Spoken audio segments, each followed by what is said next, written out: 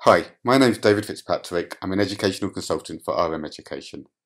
This short video tutorial will teach you how to take information from one spreadsheet and mirror into multiple different spreadsheets.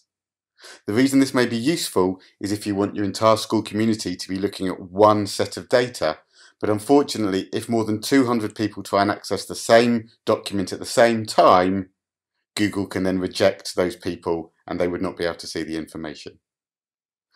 What I need to do is I need to go to the spreadsheet that is kind of the central point with the information that I want to share. And I simply copy the address of that spreadsheet. And I go back to my drive and I'm creating a new spreadsheet.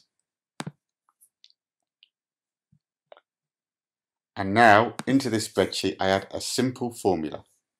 Equals, obviously it's a formula. Import range, open brackets, double inverted commas, and I paste the address that I had copied previously.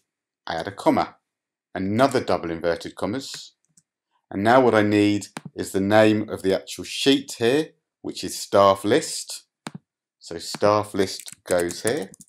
Spaces are important because it's a sheet, it has to have an exclamation mark.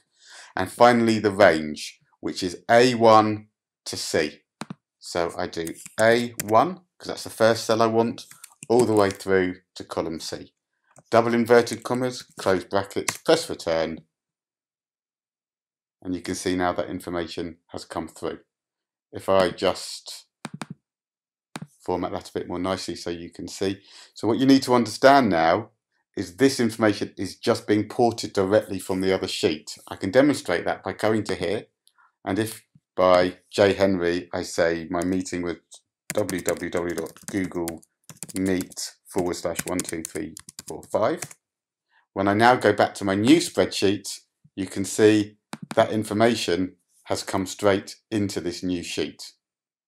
So what I can now do is I can make multiple copies of this sheet, perhaps one for year 7, one for year 8, one for year 9, one for year 10, and direct those different year groups to their version of the sheet, thereby letting the whole school community access one file, but not exceeding the 200 user limit. You would of course then have to make sure that each of the individual files has the correct permission set and that students have the link to the correct version of that file. Thank you.